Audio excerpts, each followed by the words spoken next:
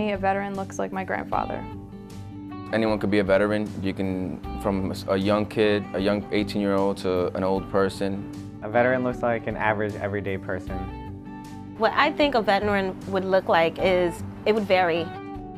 When I think about a veteran, I think of a guy in a wheelchair missing a leg. I think of a veteran, I think of someone who's older, like over 50 years old.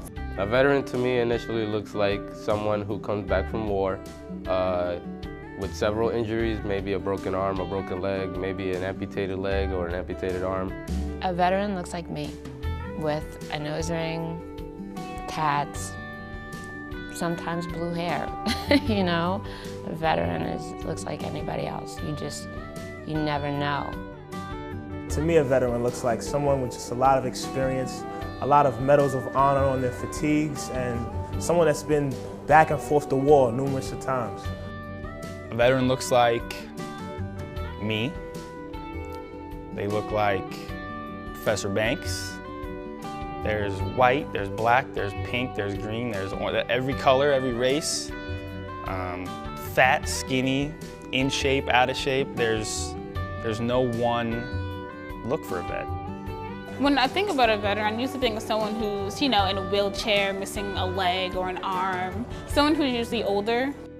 A veteran looks like me. Looks like my husband, looks like my son, my father, my brothers, my brother-in-laws. Their fathers, their mothers, their sisters, their brothers, their aunts, their uncles, their children.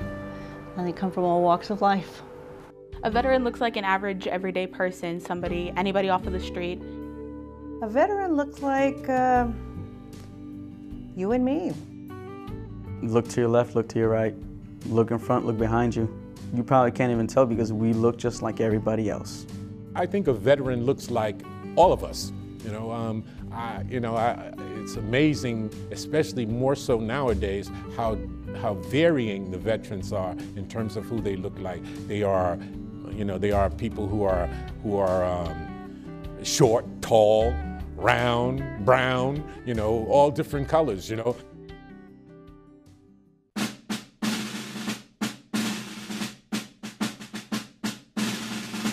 My name is Gustavo Ramirez, E4 specialist. I served 3 years active duty in the United States Army. I was in Virginia.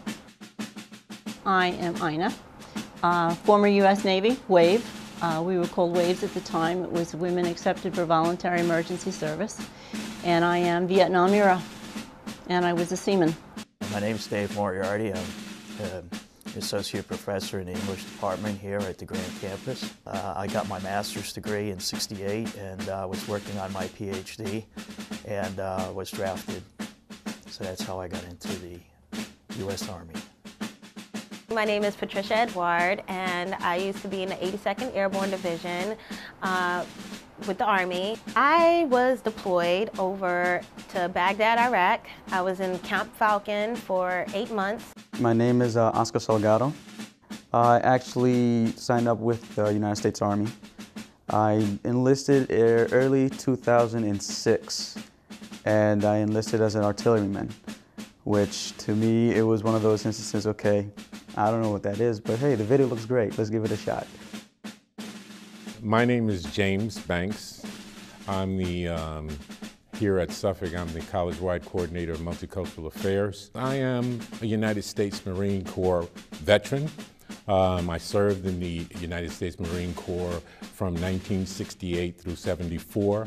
I am a Vietnam veteran. I served 22 months and 44 days in Vietnam. My first name is John. I go by Patrick. I was attached to Bravo Company 126 Infantry.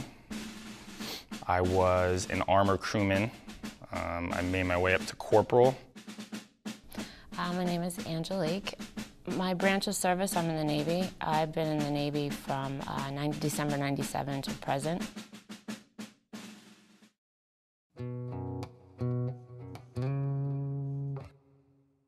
My most stressful moment was just basically missing your family. As a single soldier, I didn't really have, a wife and kids, so I basically just was on my own. I never got, like I said, a chance to deploy, so I don't know that kind of stress. But as far as being in the military, the more positive you are, the more positive input you put in, the more positive, you'll get back. Although I was stationed stateside in Charleston, South Carolina, there were times when we were subjected to stressful situations. When Martin Luther King was assassinated, we were on call 24 hours a day. And just living in the hospital complex itself, dealing with body bags coming in every day and caskets going out. There were wounded soldiers that we had chow with every day. I dated a young man who had no face. And it was not something that we really didn't consider it stressful. It was part of our job, it was part of what we did. And we just coped from day to day. I have been exposed to a lot of stress within the military community and within the military world, and just like any soldier does at one point in time. Me trying to readapt to all that craziness, all that anger, all that excitement, all that adrenaline, and coming back home to where I guess it's more calm. It was very stressful. It was just something I wasn't used to anymore. I was part of the 82nd Airborne Division, which had, for every one female, it was like 15 males. Being in the combat zone, being in the 82nd, also being around the infantry, the artillery, the tankers, and all those people,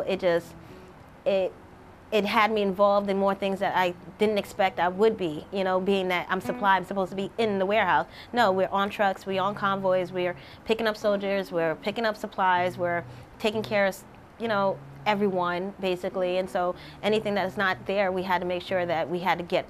And so it was just very active day. I mean, it starts off from 4 in the morning sometimes, depending on when the trucks come in, till whenever the work is done. We do not leave until the work is done. So it could be 1 o'clock the next day. And so, but yeah, it was very, very hard. I was exposed to stressful experiences from the moment I arrived in Vietnam, because as we were disembarking from the plane, they were receiving incoming rounds at the moment I got there, and everybody started running in all different directions, and I didn't know where to go or where to run. I just followed the crowd. Fortunately, I followed the right crowd, all right, because they were headed towards a bunker, which really worked out well, and I was totally okay. And that was my orientation to Vietnam. And so at first, I spent a lot of time believing I was not going to return for many, many months. And, you know, that transitioned about halfway through my first tour when the commanding officer said, I really, really need a driver. And so I became the commanding officer's driver for the last half of my first tour in Vietnam. And he was an expert Vietnamese linguist. So we would be going into the villages all the time and stuff like that. And part of the stress that I was exposed to with that was that, you know, I got to really see what poverty was really like. I thought I was impoverished as a child. I got to see what poverty was really like. I got to see how people behaved when they were impoverished. You know, you couldn't stop and not watch your vehicle because they would take parts off of it while you weren't looking.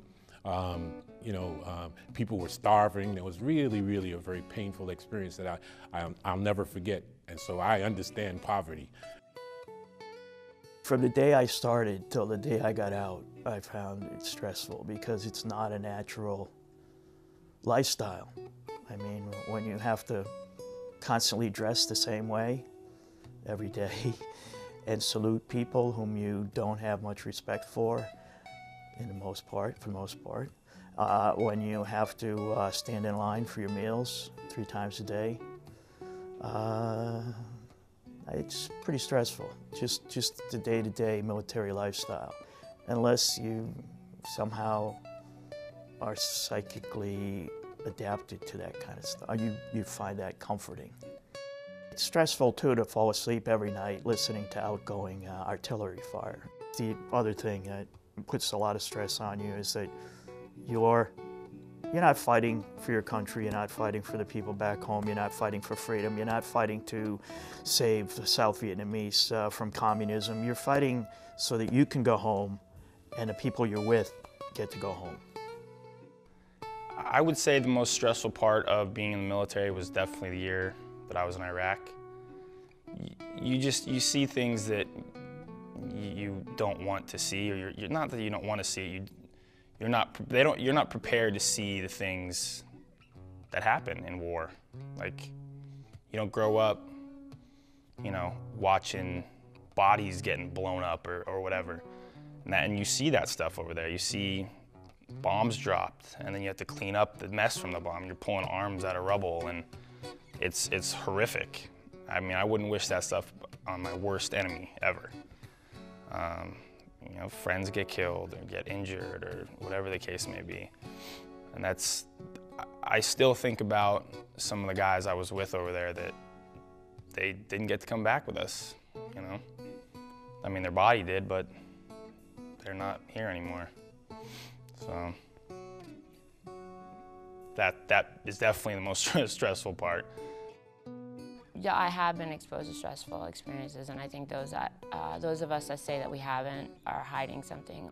And prior to going to the Middle East, I met a girl through a friend of mine, and we hung out, and you know, I got to know her just a little bit. And then I was 2 months from, actually 3 months from coming back here to the States. It was in August. And a friend of mine had asked me if I needed a care package sent to me. What do I need? I was like, are you kidding me? Like, send me the world. Like, send me magazines, Twizzlers, like, you know, anything that seemed trivial to someone else. Like, even a rock from my front yard, like, I wanted it, you know? So she said, okay. My friend sent me the package, and in the package was a little stone that had the word faith on it. And out of the whole package, as much as I was excited about those Twizzlers, like, I was more excited to see that, because that meant the world to me, like that someone actually sent me a rock or a stone that said faith on it, because I started to lose faith. As when are we going home? Like, what's going on, you know? And the next day I called a friend of mine, another friend of mine here in the States, and she sounded upset, and I said, what's wrong? Why are you so upset? And she says, I don't know if I should tell you. I don't know if it's appropriate. You know, maybe I'll wait till you get home. And I said, no, tell me now. And she said, Hinckley was killed yesterday. And like, I was dumbfounded. And the thing that choked me up the most is because her name was Faith. So I got that rock. Actually, my package was delivered the day before she died. So, you know, I held on to that, you know, I still have it. And, you know, I didn't know her very well, but I came in contact with her. And I knew that she was like the type of person, she was such a good person, and she's 23 years of age. And she made everybody laugh, and she was like the most positive person ever. And it angered me, and I actually became obsessed with her death. I didn't sleep for months. It took me 8 months to almost a year to be able to sleep. If I slept 3 hours in a day, a whole 24-hour period, that was a lot. How I even survived on that much sleep, I have no idea. I would get third, fourth winds, you know, and just move on with my day. I would go on YouTube because I couldn't be, I was still in theater. I couldn't go to the funeral or anything, and so I'd go on YouTube, and there would be this news reporter from Fox News, and he was laying on the ground and speaking to the camera about how a rocket had just hit and a soldier died 400 feet away from him. And as he's reporting, and all I could think about was Hinckley, 400 feet away, you know? And you go through things like that, and you don't necessarily have to like be somebody's best friend, you know? Just the contact. I mean, we're all each other's brothers and sisters, and it takes you to a different place in your life, like somewhere really dark. And if you're lucky to find your way out and you have a good family and a support system, then you're lucky. I had a great family and support system, but I chose to push them away because I felt like they didn't understand that they were invading my privacy. And that nothing they could say would make me sleep would make me better.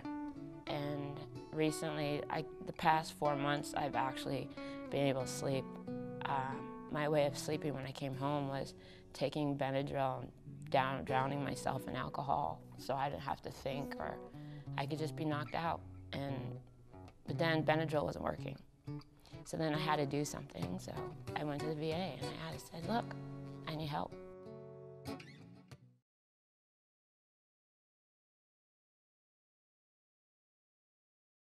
Don't ask a veteran what they did when they served over there. Don't ask questions, but if those people are willing to share with your students their experiences, that's wonderful.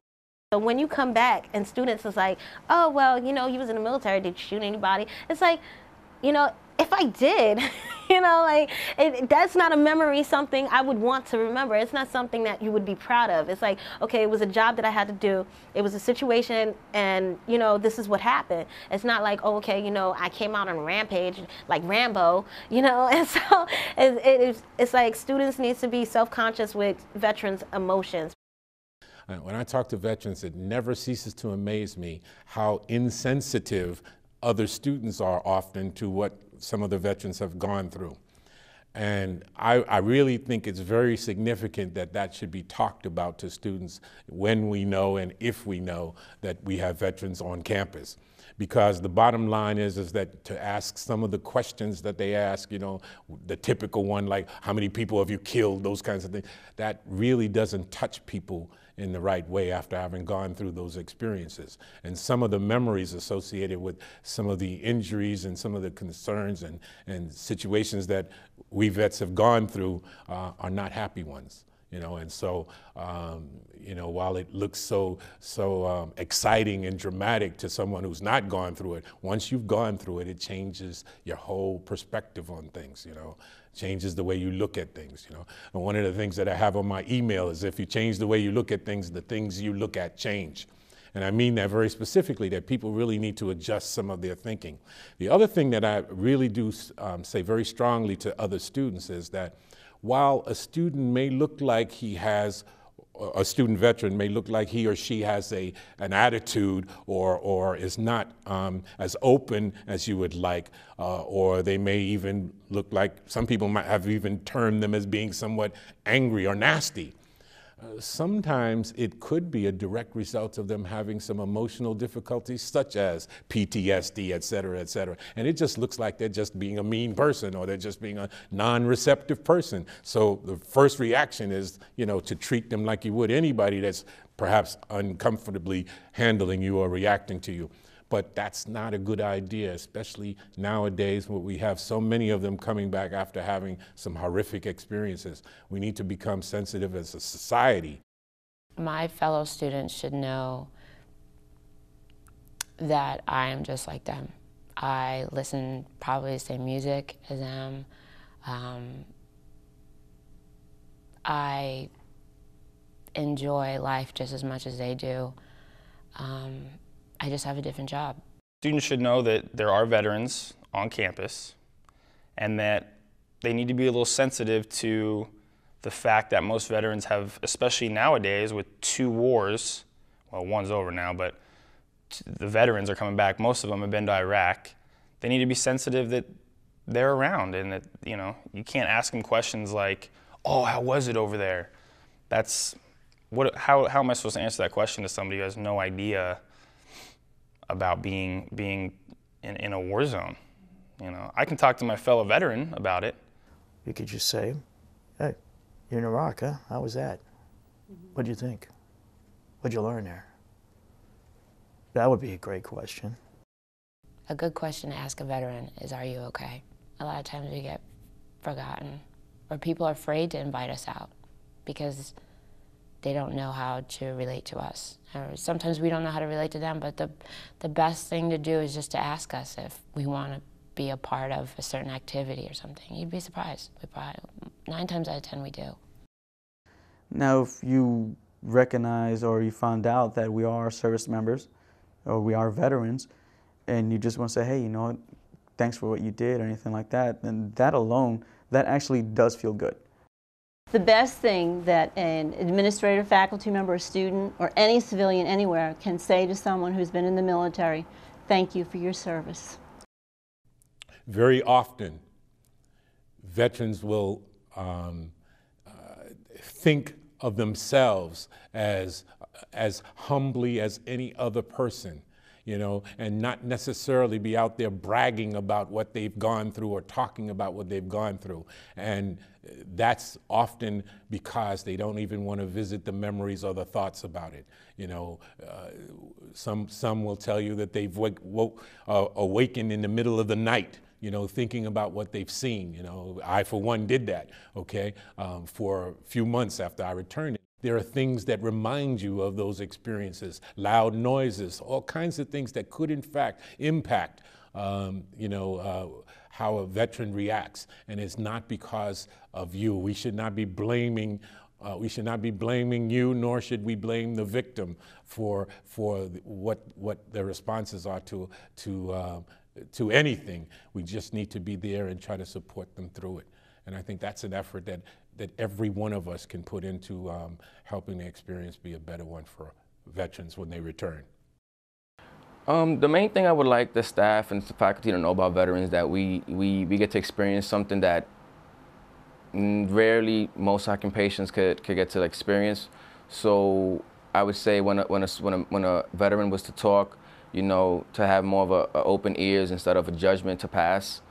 Not because we deserve it or want it, but more of the fact that it can open up people's minds and people's ideas of how they see things. What I think the college staff and the college administrators should know about veterans is if you don't have somebody that can actually walk you through like step by step, we may lose someone. One of the things they should know about veterans is each one is different from the other. But that they come from this common experience, and some have been damaged more than others. I think there should be a certain respect and understanding granted veterans. And when I have veterans in my classroom, they're usually much more intense, much more into the academics than the ordinary or the usual student. I think that the college staff and administrators here at the Eastern Campus are great with how they handle veterans, and I think maybe I guess you would call it sensitivity training, just an hour of don't say this, don't say that.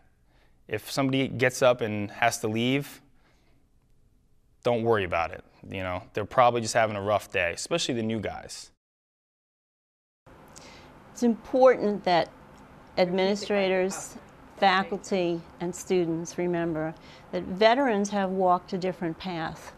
Unless you've walked a mile in their shoes, you can't really understand what a veteran has been through, what their training has done to them. It's changed them forever. Those who have been in combat situations will never look at life the same way again. And it's important to be very, very compassionate. College administrators, faculty, and staff should know that although veterans look like everybody else, I'm not everyone else.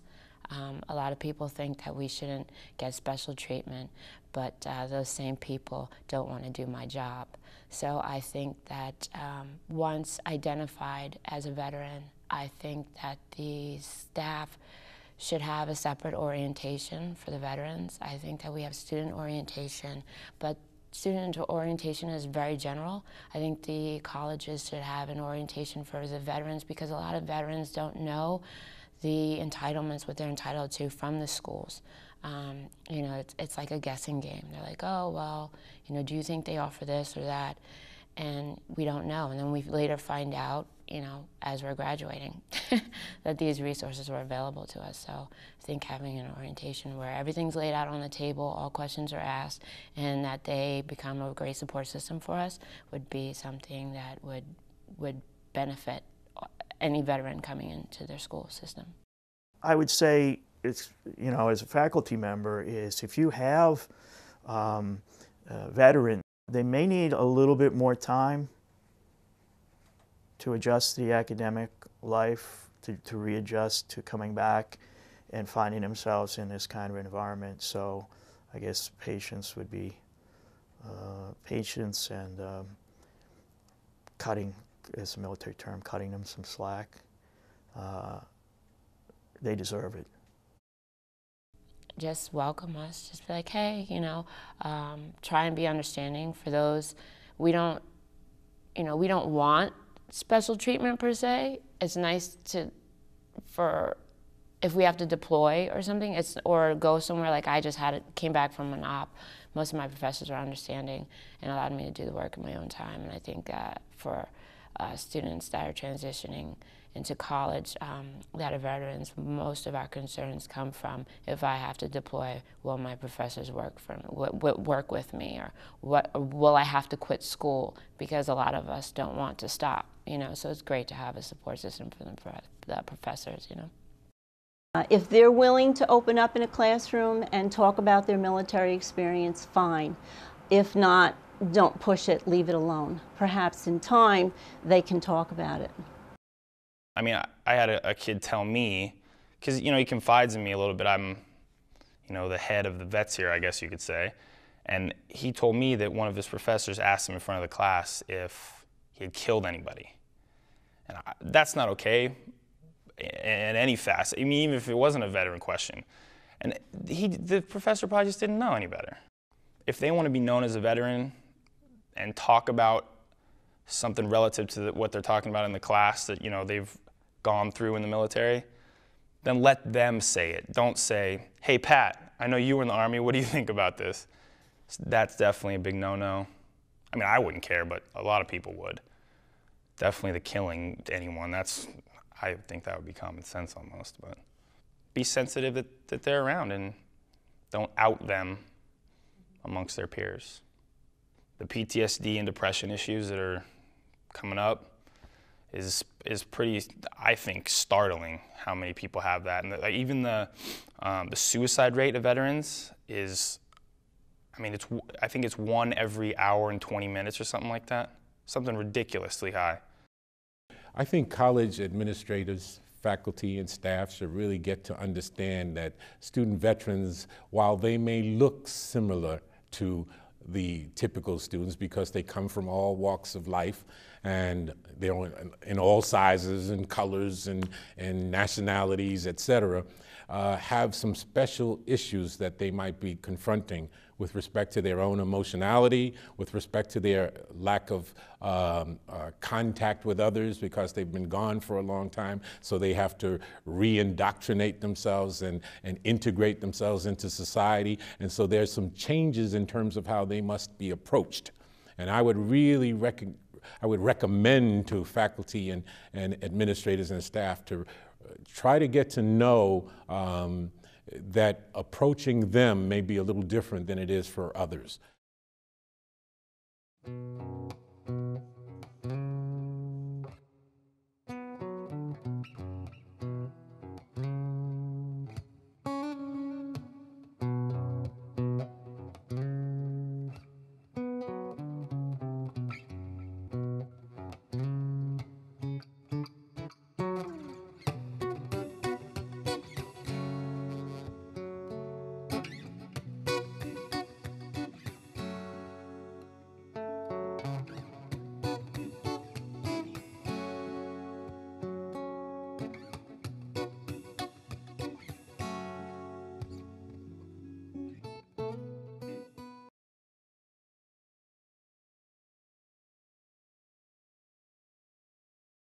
I believe setting up a support group, even if it's the personnel in the VA, even if it's the counselors up here in the school, even if it's friends, I mean, because even if it's the service members you even used to work with, even though it's a little different now that you're a civilian.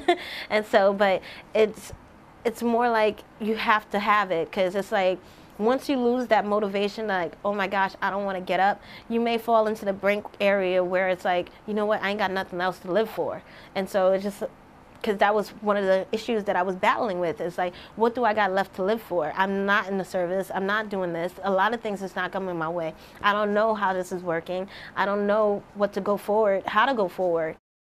The transition to college for students can be made much easier by them knowing what's available to them, knowing there's always someone there that they can talk to. They're not alone. There are other veterans here, and making sure that these veterans know about the Student Veterans Association. Something that could help, what I thought about before, that maybe before you get out the Army, if you know you're set to get out the military, they can have a program where they'll start getting you enlisted in the Army. I mean, in the college you're going to the state, back to the state you're going to, maybe a month or two prior to you leaving, so when you get back, your school enrollment will either be ready to go through, or have very little time waiting with the process of going to college. A recognition that we do have veterans among us and not make them invisible. I think organizations or clubs for veterans, but also open to non-veterans. But for those of us that are eligible for the post 9/11 GI Bill, it would make it a lot easier if they could expedite things a little faster for us to make our transition into college, because one of the things, at least I know for myself, I came in here, I used the post 9/11 GI Bill, a great thing, a great program. However, there's so many of us that are using it, and the time for the money and the funding to get to the school, and we're worried about that. I would say to the average veteran, you better take advantage of the benefits you're getting now, because this is not going to last forever. Guaranteed it's not going to last forever. One of the things that I see happening as we veterans, or as veterans transition back to stateside, is I see a real need for connectedness while at the same time staying separate. So you have to honor and explore what is needed by the individual. So we almost, you can't generalize the whole population. You almost have to reach out to individuals and test that.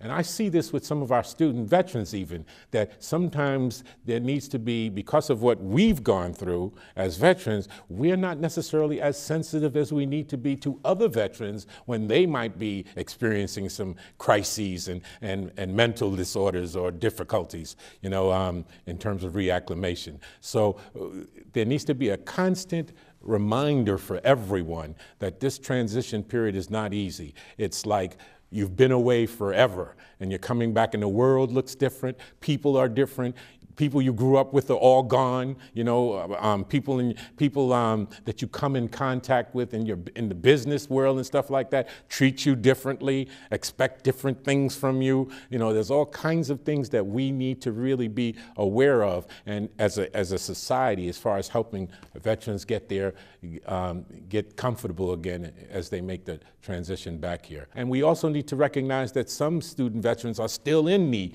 military, at the reserve level, et cetera, especially in the nowadays troops. I think there needs to be a one-stop shop hub for vets. I think there needs to be an orientation for veterans only. So if you do have that point of contact, that experienced individual that at least has been around the military world, that can understand or at least comprehend a little bit of what we're saying, how we feel, how our approach is, that is such a big factor. It's a big difference, it really is, because it makes everything so much easier. Veterans may be eligible for free health care, counseling, educational benefits, legal resources, employment opportunities, housing assistance, and many other resources. If you or someone you know is a veteran, find your local Veterans Affairs Healthcare Network, VA Medical Center, or Vet Center. If you or someone you know is in crisis or in danger of harming themselves, call 1-800-273-TALK, press 1 for veterans. For more information on the Veterans Crisis Line, it can be found at www.veteranscrisisline.net. Volunteer opportunities can be found at www.volunteer.va.gov. Training for college and university staff can be found at www.mentalhealth.va.gov/student-veteran.